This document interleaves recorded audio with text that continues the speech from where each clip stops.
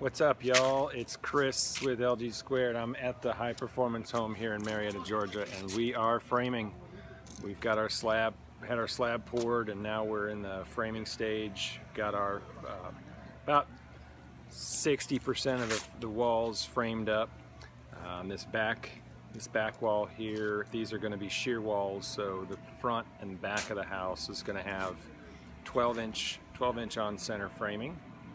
But we'll get a tour of this beauty a little bit later. Right now I want to show you a couple of cool details that we do before we start framing.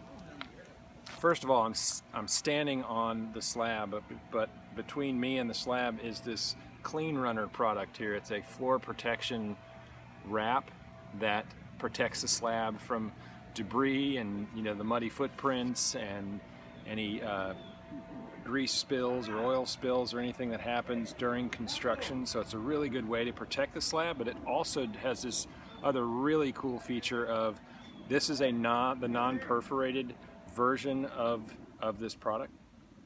And as you can see, let's see, let me if I can get a good little close-up here. In this little ripple here, you can see there's some moisture building up. That moisture is coming up from the slab, and so the added benefit of that of this wrap is that because it's going to stay throughout the construction until towards the end when we're ready to put down flooring, this will hold that moisture in and continue to let it cure. Next thing is right here at these are the slab penetrations, and this blue goo here, this is from a company called PolyWall. This is purely for air sealing. We have a black pango wrap that is our vapor barrier and termite barrier. You can see it on this pipe coming up. This is a toilet drain here. This here is both the tape and the pango wrap coming up through the slab. This is coming up, you can see it's several inches above the slab. This continues underneath the entire slab, and this will keep, this is a 15 mil vapor barrier, and it'll prevent moisture and termites from getting up into the house. But because these penetrations aren't perfect, of course, we want to seal those things so we don't have any air leakage happening through the slab. And this is our typical way we deal with a penetration where we have multiple pipes. So you can see this is a electric conduit here, and then this is a plumbing pipe here. You can see how close they are together. Normally they would run these two pipes and they'd be literally touching, and that makes it pretty difficult to get your air sealing product there in between the two pipes. And what this does is it allows us to get right in there between the two and make sure we have a perfect seal. It's the same way on every pipe, so it's an individual pipe here. This is our radon vent, that one, and then of course there's another sink drain back over here. All of the penetrations look like this. We have another gang of pipes coming in at the kitchen, and we're treating that the same way as this one here. Last thing I want to show you is this detail we've used on a lot of wood frame and metal frame houses. Around the base of the wall, you got your sill plate where it makes contact with the floor, with the concrete slab or with a wood subfloor.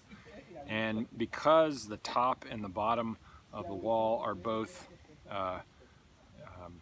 primary air leakage locations, what we're doing here, we also have to deal with, of course, moisture on that bottom plate.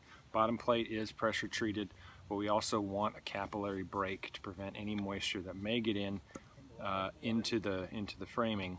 So we have two ways of dealing with this. One, the Clean Runner that I showed you, it continues under that bottom plate, and it will stay there after we're done construction. We'll just cut it right at the edge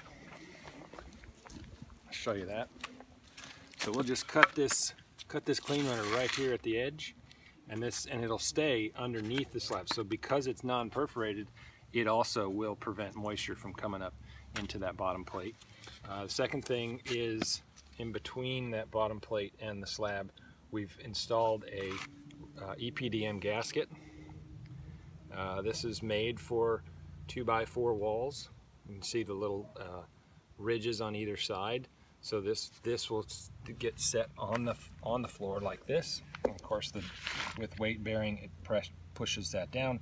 We have a really nice tight seal at the bottom plates, and this goes all throughout the house. This is all exterior walls, all interior walls, so that, and why we do it on the interior walls is so that we can have good sound,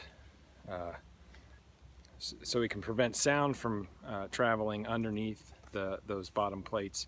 And then we also do this at the double top plate. So we'll run, right now we just have a single top plate, and then we'll run that gasket on top of that, and then we'll have another, and then the double top plate will secure that, and that joint will be nice and tight. Now all this is belt and suspenders, because we're going to run plywood on the exterior and run a continuous liquid applied membrane that's both controlling air, moisture, and vapor. Then our insulation runs to the outside of that. And so we have all of our 4 control layers, everything to the outside. No insulation in these cavities. Everything is to the outside. Well, anyway, that's it from the high performance home in Marietta.